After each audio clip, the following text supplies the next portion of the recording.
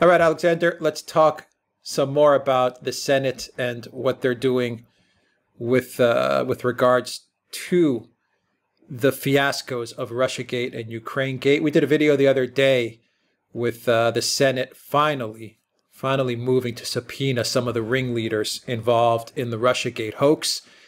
And now it looks like the Senate is ready to drop a report on Biden and Ukraine accusations within the next few days.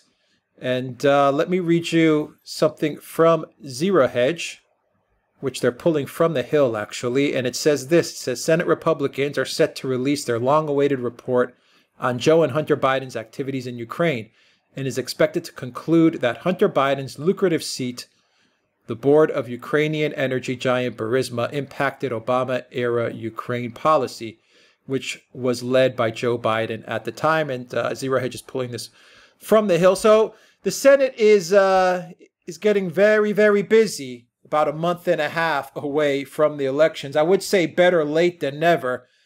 But in this case, I think the Senate is doing this so they can try and get reelected come November. A lot of the people are in trouble in the Senate, and I think a lot of Americans know that they were. I don't know if I can say this word. I'll just say it on YouTube. I don't know. We might get demonetized. I think they were dicking around, and a lot of Americans know they were screwing around, and they're going to probably pay a heavy price for it. So I think they're trying to redeem themselves. Anyway, I'll take it one step further and say it wasn't Biden's activity. I'll say Hunter Biden. I'll say Joe Biden was the de facto president of Ukraine. We've said it a million times, Alexander. Joe Biden was the de facto president of Ukraine during the Obama era, Alexander. Yes, I mean, by the way, I think that was an entirely appropriate word in the sense that it describes what the Senate has been doing exactly.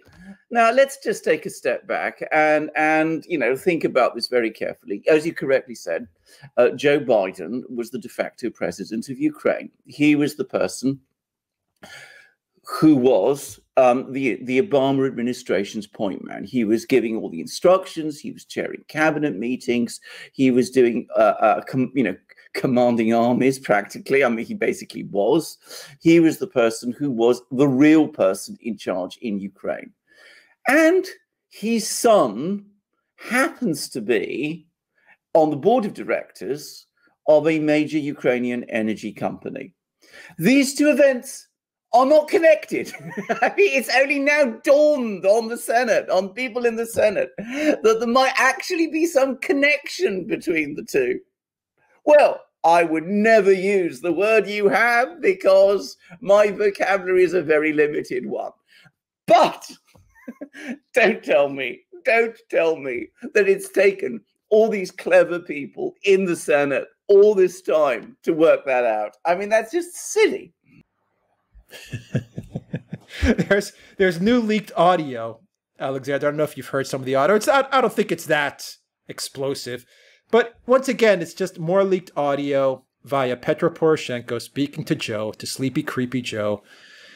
And once again, it just shows how Poroshenko was just getting orders from Joe Biden on all types of policy issues. I mean, it's really quite pathetic to see what the Obama era did to Ukraine. It turned Ukraine into a U.S. statelet in a way. And Joe Biden was just sitting there, literally just telling Poroshenko, do this, do that, take this for a vote, take that for a vote, go to the people with this, go to the people with that. I mean, it's really quite bizarre. Oh, it's awful. I mean, can I just say something? I mean, what Ukraine was basically conquered country, a conquered territory, as far as people like Biden and other people in the Obama administration felt. I mean, they went there, they ran the place, they were going to make lots of money there. Not just Hunter Biden. We've discussed all the various people, Devon Archer, all that crowd. They were all going off to Ukraine, making lots and lots of money there. Money was being poured into Ukraine by the IMF, by the US taxpayer, by the various European countries through all their various agencies, going straight out again into various accounts. It was enabling people like Paul Manafort. This was even before the coup. Paul Manafort, you know, he was buying his ostrich leather jackets with the money that was going into Ukraine. And of course, that what Manafort was doing just exploded after the coup happened and after a pro-American, pro-Western, pro-German, Germans have been heavily involved in this, probably to an even greater extent than the US has been. I mean, because we know a bit about the US side of the story because the US is a more open society than Germany is. But I'm sure that all the things that the Americans were doing, the Germans have done to a much greater extent. Let me say that clearly. And Poroshenko had a very close relationship with Biden. He had a very close relationship with Merkel also, which, you know, we should not overlook this. But we're talking about Biden in this video. So all of this was going on. Biden, as I said, was the effective president of the country. And of course, he was presiding over this ghastly mess that was happening there. His son had this job on the board of one of the top energy companies, one of the most corrupt energy companies in the country. And of course, there's a connection. There has to be. I mean, the conflict of interest is glaring and it is out in the open. And one of the things that I'm really concerned about is that The Hill, which is the source of this story, says, yes, you know, there's going to be some admission that Hunter Biden being on the board of directors of Burisma had some effect, you know, damaging effect on US foreign policy to Ukraine. But apparently they're going to clear Biden of engineering the dismissal of the Ukrainian prosecutor who was investigating Burisma. And they're going to say, well, you know, they can't find any evidence that anything inappropriate happened, which is just silly. I mean, it's just nonsense. Aside from a video, aside from him openly bragging about it, aside from this vast piles of papers and documents and things, because yes, we can make admissions that, you know, this wasn't perhaps quite as it should have been, but oh no, you know, Sleepy Joe doing anything really wrong. I mean, perish the thought, could never have happened. I mean, then that, I'm afraid, tells you again all you need to know about the people in the Senate who are producing these reports. As you said, some of them are in political trouble because the November election is coming up. Trump's base feels that they've let the president down, which they have. And at the same time, so they don't really want to open up all of these things because I suspect many of them have ideological and political hostility to Donald Trump. I'm talking about Republicans now. So others of them are themselves committed to Ukraine for all sorts of reasons, perhaps even financial reasons. And so they come up with this, what looks like is going to be a mealy-mouthed report saying, well, you know, it wasn't entirely as it should have been, but it wasn't, you know, that bad. I mean, at the end of the day, you know, Joe Biden shouldn't have done what he did. He shouldn't have let his son be a director of a Ukrainian energy company. But, you know, nothing really criminal or bad ever happened. And I'm afraid that's the story of the Republicans in the Senate. I mean, I was reading on Byron York, just this is connected to this, that apparently when Vindman, Lieutenant Colonel Vindman, remember him, the star witness in the impeachment proceedings, the person who almost certainly orchestrated the whole of Ukraine Gate, the person who went to almost certainly provided all the information to this mysterious whistleblower that, you know, Adam Schiff conjured up as basically a cover to conceal Vindman. Well, it turns out, and this is what Byron York says, that the Republicans were not prepared to cross-examine Vindman closely enough in the various congressional meetings because they respected him as a serving officer. In other words, they pulled their punches with him. Even though the fate of the country and the presidency was at stake. I mean, I find that absolutely unbelievable myself. I mean, here was a man, as I said, who plots against the president, orchestrates an impeachment, and he comes along and you don't go for him. I mean, extraordinary. But Byron York confirms it. And Byron York talks to congressional Republicans, to people in the Senate and in the House. And he's an extremely well-informed journalist and a very reliable one. And I've no doubt that what he says is true. So we're getting all of this theater of criticism, but no real punch. There's no real punch behind it. It doesn't really tell us clearly and straightforwardly. It doesn't tell the American people clearly and straightforwardly what really happened.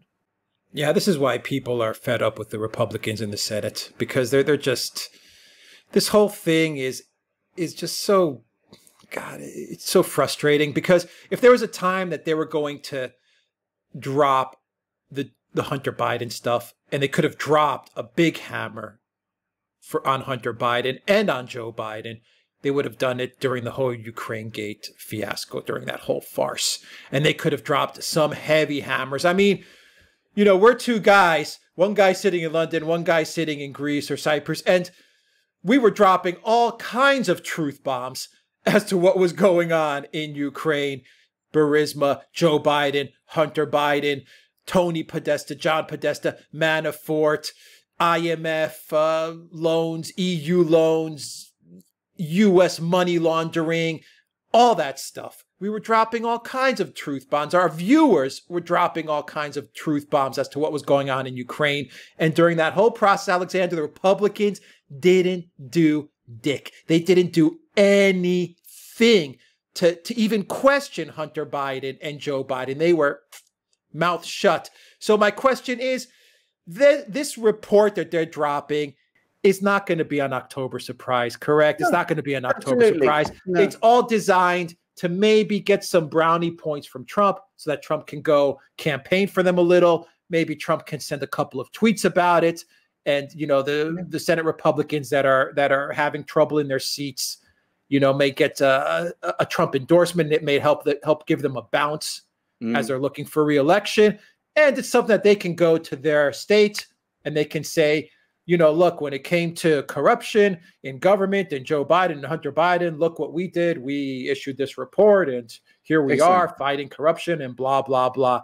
That's why they're dropping this. That's exactly right. You've got it right on every point. I mean, you know, we, as you absolutely rightly say, based on nothing but what was being reported publicly, but, you know, keeping our eyes out open and, you know, spending hours reading all the various commentaries and all the various papers, we figured it out last year. We had it clearly worked out last year. If you go back to the programs we were doing a year ago in the run-up to the impeachment and during the impeachment, we had it all there. And the Republicans are only now, was it 45 days from the election, coming out with it hasn't even come out yet, with this kind of report. It's not going to be any kind of October surprise. It is exactly what you said. It's intended to get a few, you know, nice brownie points in the Republican base, you know, give Donald Trump, well, you know, the impression, well, actually, we did fight for you, we're on your side, and at the end of the day, brush the whole story under the carpet. I mean, I'm hoping that when Trump is re-elected, as I predict he will be, he will push all this aside and really press on and get to the bottom of this. He doesn't owe it just to himself. He owes it to the United States. The people of the United States need to know what was going on in Ukraine, just as they need to know what was going on during Russiagate. They need to know the whole truth. They need to know what was being done with their tax dollars, what their representatives in Congress were doing and failing to do. And I think that is why he was elected in the first place, to expose these things, to drain the swamp. The swamp, it's quite clear, is never going to drain itself. Okay, we'll leave it there and we'll wait for this report and see what it has to say. Alexander Mercouris, thank you very much, guys. If you like this video, click on the red subscribe button down below. Like, share, and also send us your comment. What do you think about this video? What do you think about this report that is coming out? And please donate to us on PayPal, Patreon, and subscribe star. Your donation really helps out this channel. It helps us grow, and it helps us report news to you, direct to you, and also go to the Duran shop, pick up some merchandise. And also, Alexander, do you have a patriotic legacy Patriot Beacon with you? Of course I do, Alex. All How right. could I not? It's always there beside me, especially today. My wife is away. So, I'm going to be going out walking my dogs in the night, and I absolutely have to have my Patriot Beacon there. My Patriot Beacon 3, I should add, made by our friends at the Patriotic Legacy. This one is matte black, as you can see, but they come in many colors, and there's a pink one, I understand, circulating around.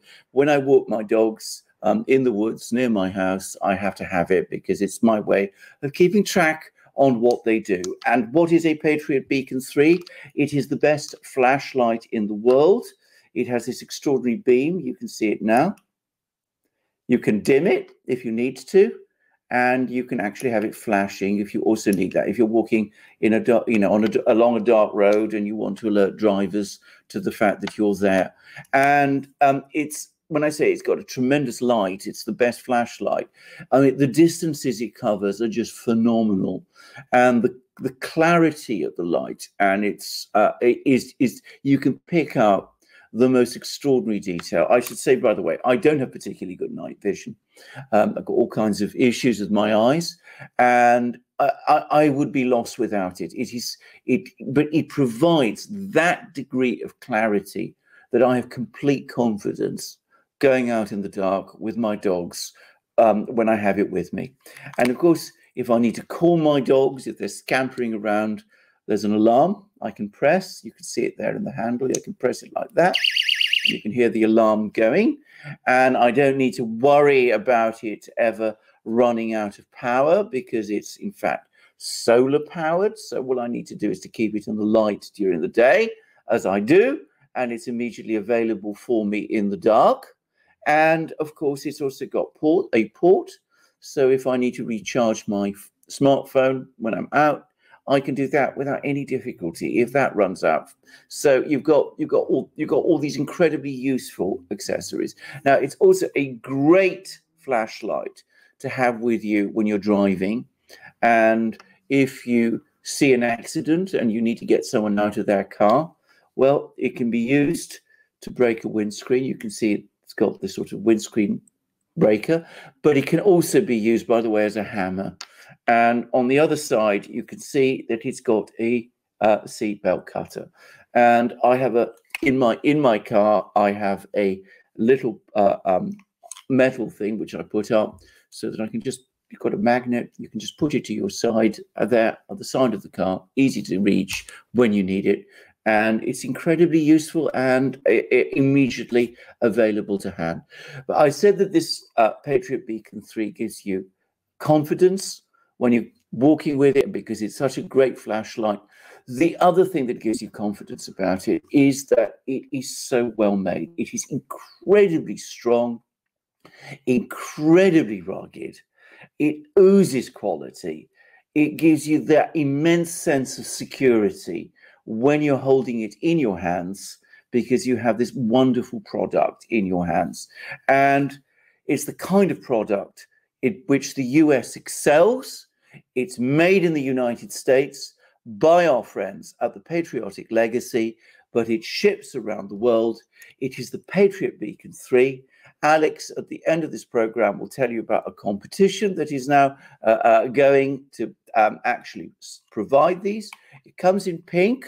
It supports a cancer campaign, which Alex will tell you more about. And with every Patriot Beacon 3, you get also, if you enter that competition, you win, you get also a mug with the flag of the United States, the great nation where it is made. And a great nation, by the way, which we feel, both of us, great affection for. And this is one of our Duran mugs, the best mugs in the world. They come with many flags. Here is another flag, the flag of Australia. And we've also now got shirts with many flags. And you will notice that this one also has the flag of Australia. I am, like many British people, I always have great fondness and affection for Australia, a country which we will be trying to cover more in our programs. So you can come to the Duran shop too. You can buy our mugs with all their flags. You can buy our shirts.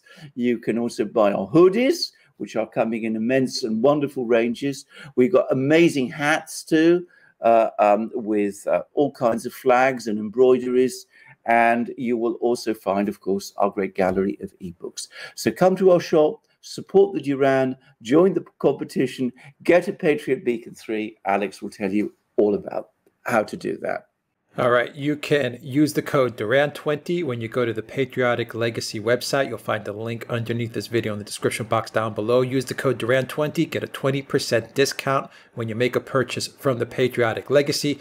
You'll automatically be entered into the contest to win a pink Patriot Beacon 3. That is a pink color. You will be seeing a photo right now. And with that Patriot Beacon 3, you will also get a Duran USA Magic Mug. As well, they ship international. So the Patriot Beacon 3 pink, that is the giveaway.